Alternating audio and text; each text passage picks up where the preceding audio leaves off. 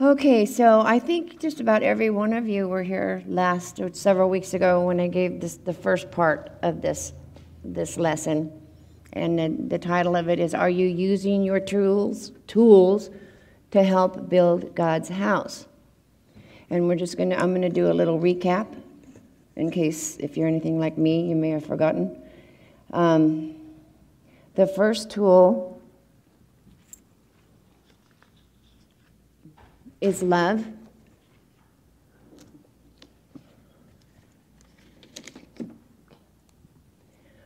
In John 3:16 through 18, it says, "This is how we have come to know love.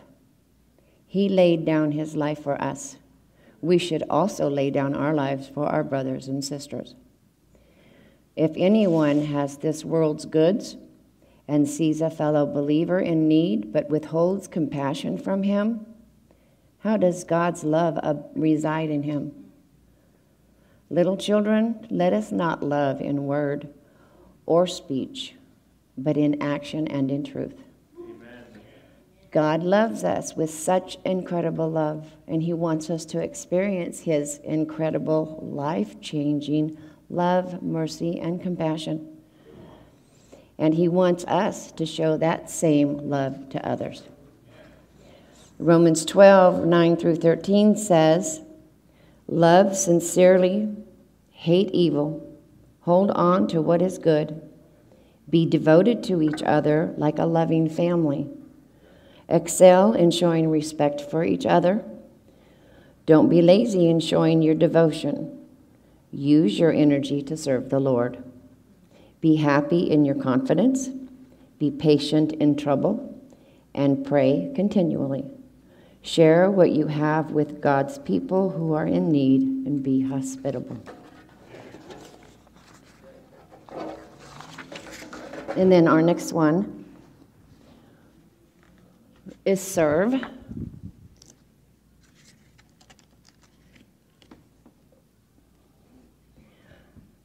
Serve in Mark 10:45 says, "Even the Son of Man came not to be served, but to be a servant, to offer his life as a ransom for others." The Bible tells us to care for those in need and to serve our brothers and sisters in Christ. God calls us to serve others. By providing service to others, we become God's hands reaching out to them. God has a special place in his heart for the most vulnerable members of society, and he has called us, his followers, to provide this service to them.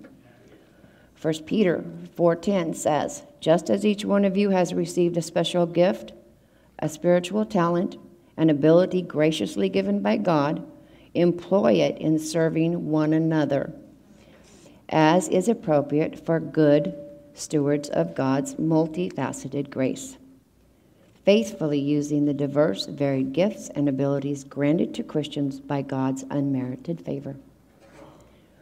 And our next one is pray.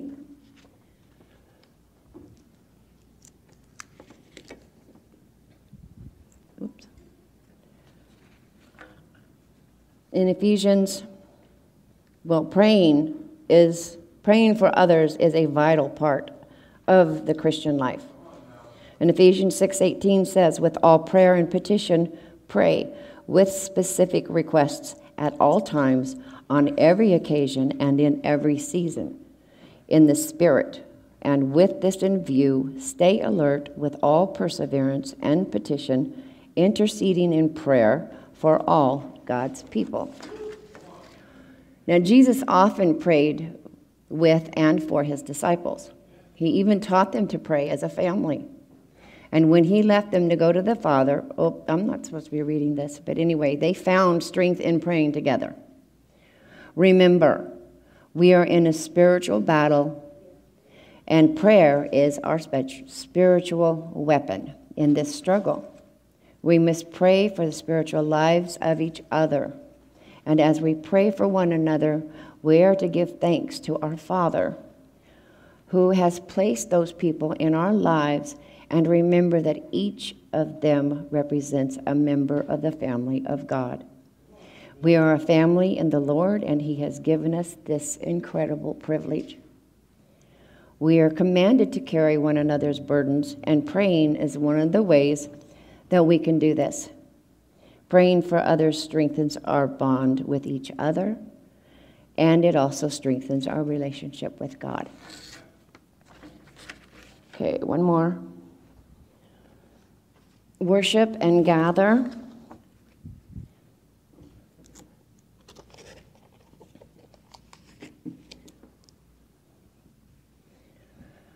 Okay, worshiping together in Matthew 18:20. The verse says, "Where 2 or 3 are gathered in my name, meeting together as my followers, I am there among them." Corporate worship is where we gather together in one place to pray, sing, learn, and worship together. There is something we get with worshiping and gathering together that we just don't get when we're apart. So why do we gather together? We gather together because we are commanded to, as it states in Hebrews 10:25. And let us not neglect our meeting together as some people do, but encourage one another, especially now that the day of His return is drawing near. And we gather together because this is when and where the Holy Spirit shows up to teach and inspire us. It's the Holy Spirit that draws out the truth from the sermons and the lessons and applies it to our hearts. Okay, and now that's just a recap. And now we're going to finish part 2. Okay, so continuing on, protect the unity. In John 17:21, Jesus said, "I pray that all of these people continue to have unity in the way that you, Father, are in me and I am in you. I pray that they may be united with us so that the world will believe that you have sent me." So what is the biblical meaning of unity? Well, some of the definitions for unity in the Merriam-Webster dictionary include the quality or state of being made one, unification, a condition of harmony, and a combination or ordering of parts that constitutes a whole. Meanwhile, spiritual is defined as of, relating to, consisting of, or affecting the Spirit, and related or joined together in spirit. And this is a commentary from Spiritual Unity from Street Sense Media. Oh, I forgot to put the...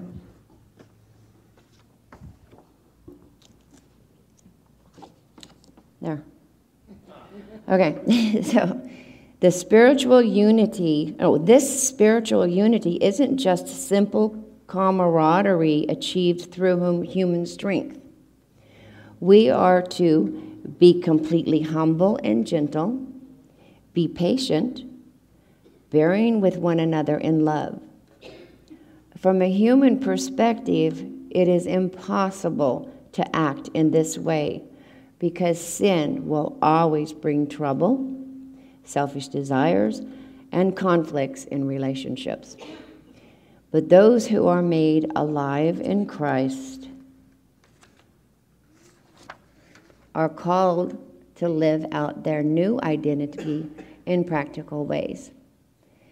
They are to make every effort to keep the unity of the Spirit through the bond of peace. We can't reach spiritual unity through our own power, but through God's perfect power that is at work within us. And our next tool is give.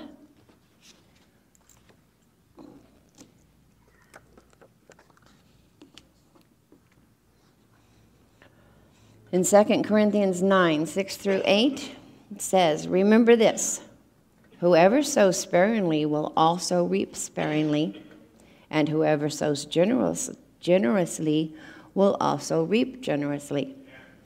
Each of you should give what you have decided in your heart to give, not reluctantly or under compulsion, for God loves a cheerful giver. And God is able to bless you abundantly, so that in all things, at all times, having all that you need, you will abound in every good work. God wants us to give because it is a reminder of the blessings that he gives to us through Jesus Christ. He blesses us with all that we need, and whoever shares those blessings will be enriched, and the one who waters will himself be watered. And I have another commentary, and then when I went back to find out who did it, I couldn't find it, but I would just want you to know it's commentary and it's not mine. Okay. Okay. So, anyone can give, so long as whatever is given, whether it be a service or a material gift, makes a positive impact and difference in the life of the recipient. Then it qualifies to be a charitable gift.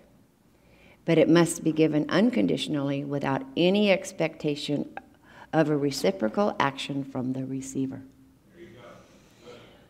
And our last tool is reach out.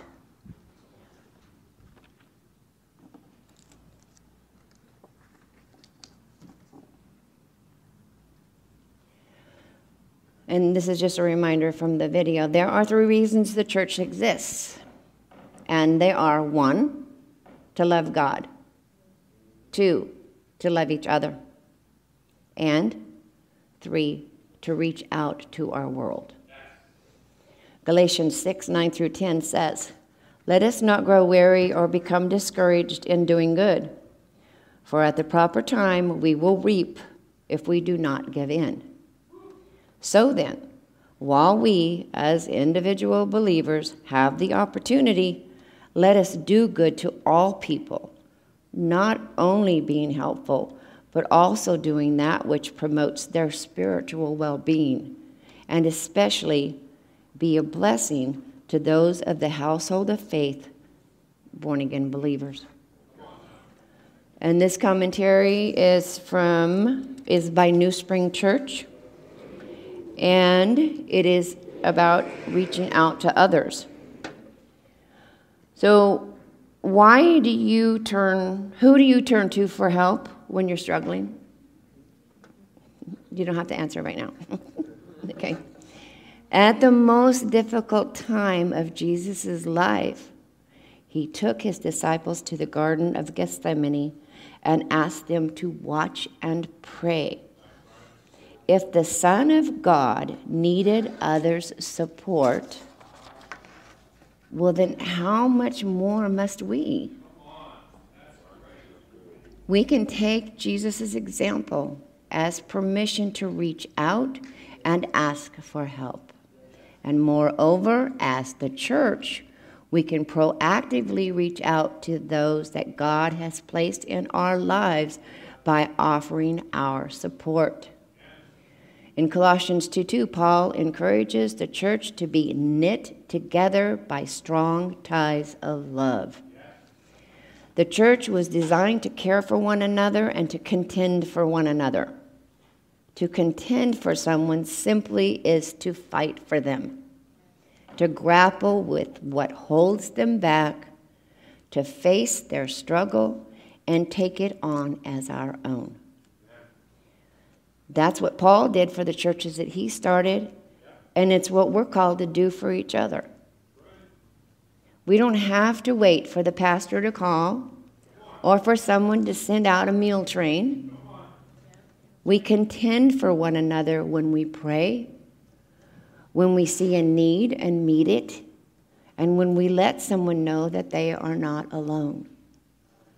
Whether it's a phone call, a note, or an invitation to coffee, expressing care and concern goes a lot farther than we realize. In Galatians 6:2, Paul tells the church, Carry each other's burdens, and in this way you will fulfill the law of Christ. So think about this. What is one practical way that you can show Jesus' love to someone? And who needs your prayers? Take a few minutes and write down the names and the needs of those closest to you. And take those needs to God and ask Him to show up for your family and friends. So, I'm asking you, all of you, to make a commitment. Better yet, a covenant through prayer to God that you will help build His house by implementing these tools: love, serve, pray, worship and gather together, protect the unity, give, and reach out to our world. Thank you.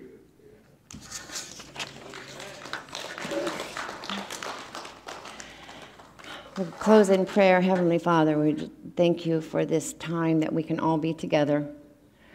Thank you for this lesson. I just pray, Father God, that you will help each and every one of us to remember what these tools are, why we have been called by you, and help us to remember to share the gifts that you have given us with our hearts to others and be there for others, and to practice these tools in every facet of our life, wherever we go and wherever we are. I just pray these things in Jesus' name. Amen.